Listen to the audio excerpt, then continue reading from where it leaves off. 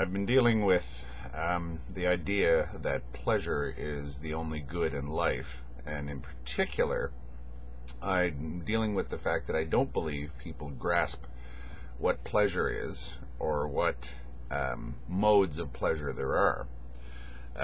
For example, I would assume that physical comfort, per the will to comfort that Addendum brought up, sounds pretty physical to me.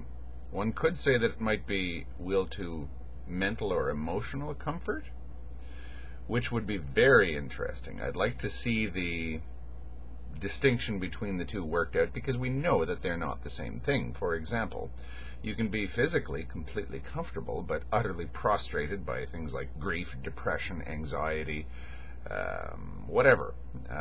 These are displeasures, aren't they? Being depressed is mighty unpleasurable. In fact, it's utterly anhedonic. and it's not nice, and there's a palpable negative to it, not just the absence of pleasures. But what I would posit is that view, that narrowly defined view of pleasure, i.e. comfort, physical or mental comfort, only absence of negatives, is incomplete. And it's heavily reliant upon a nasty fallacy, which is a very tricky fallacy, especially in light of the fact that we're so obsessed with the scientific method in the West here, i.e. without evidence, we assume something, we discount things. That's the evidence of absence fallacy. Absence of evidence is not evidence of absence. And that's a tricky thing, because going right back to, say, Zopfe, where he posits the view that human beings have the capacity to imagine all these blissful, exalted states, but we do not have the capacity to realize these exalted states. That is the, sorry, I kicked the desk here. That is the absence of evidence, or evidence of absence fallacy. He says boldly that we cannot achieve that exalted state which we can conceptualize. Prove it. Well, scientifically, method-wise, you can't prove it, because you would have to deal with things like the inner life. Now, I'm not referring here to anything spiritual, any sort of deus ex machina, or any, Cartesian theater or whatever. I'm not referring to any spirit, any Atman, any soul, anything like that. I'm referring to Schopenhauer's view of the inner life. Schopenhauer's view of life as an experience, as a will, as a representation, as a feeling. In other words, it's the old thing that I brought up. How do you wiggle your right toe? Well, you just wiggle it. You don't understand how you've actually just done that. You can explain it scientifically, but when there's any kind of volition, or even the appearance of volition here, and I'm not talking free will here, I'm just saying inner life, the way Schopenhauer describes it. The life that takes place at the experiential level that you are alone with, that you cannot share with other people. That's what Zopfe is saying, I think. He's saying that our experiential level doesn't really exist, which even Schopenhauer disagrees with. I would say that the experience of everything is all that we have. Everything that we perceive through our experiences. Therefore, everything out there in the world is, in a sense, again, this is Schopenhauer, a representation of that which is actually out there. Because we cannot see things but through our own biases. We can't see things but through our own experiences. Zopfe seems to imply that we cannot manipulate our experiences sufficiently to realize the exalted states that we can conceptualize. I wonder about that, and I wonder why he says we cannot do it. How he can blurt that out and just let it sit there and nobody challenges it. I follow, sort of, in a dilettantish kind of way compared to the real serious people. I follow, a thing called Tantra. And at bottom, in my opinion, Tantra's main thrust is to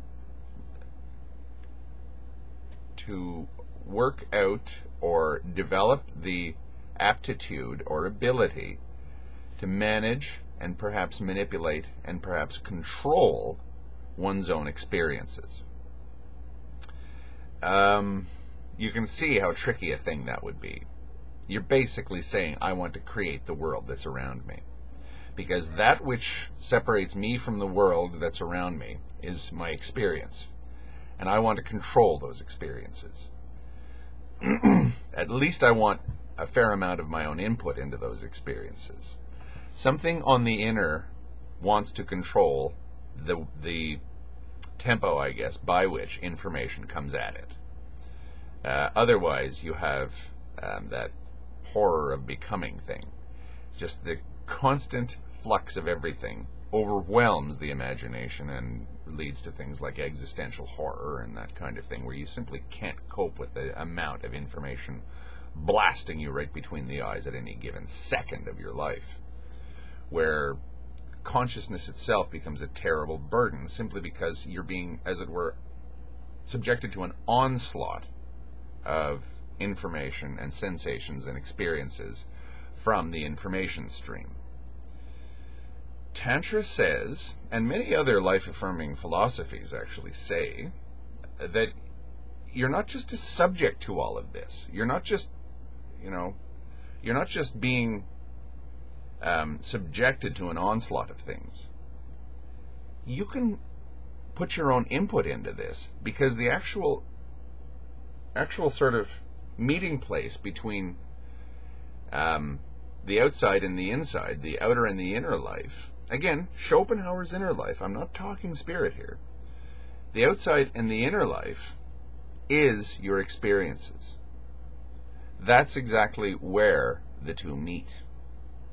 If you can control or at least influence your experiences, then you've, in a way, disproven what Zapffe has said. The only problem is, of course, you can't prove to anybody else that you've disproven Zapffel's evidence of absence. You can't really say that there is something else other than that. Equally, though, he can't say that there is nothing else other than, brute physical facts. All of those rely upon experiences, and Zapffe even admits as much when he says, actually experiencing reality without any control over it whatsoever would drive you crazy, probably. But we do have control over it. The very fact that we can maintain our sanity, I think, proves that we have control over it. At least some control over it. It's when people sort of abdicate any idea that they have any control over their experiences at all that you become nothing more than a cork bobbing on the surface of a very stormy sea. And you keep telling yourself, I have no control over this. I am a victim of reality. I'm subjected to reality. I have no influence over this whatsoever. You're doing that to yourself, I'm afraid. And you're doing it based on a dangerously literal attachment, or literal, I would say, making a religion out of the scientific method and evidence of, burden of proof and things like that. Not everything that takes place can be proven. I think that we know that. And at the level of experience, or at the level of Schopenhauer's inner life, you can't prove anything. You can hint at things. Any emotion, any feeling, any experience can be faked, at least in terms of trying to convince somebody else. That's the kind of thought that goes through every guy's mind when the woman underneath you is moaning a little bit too loudly. Is she just doing this? You'll never know. Who cares? It's wonderful, isn't it?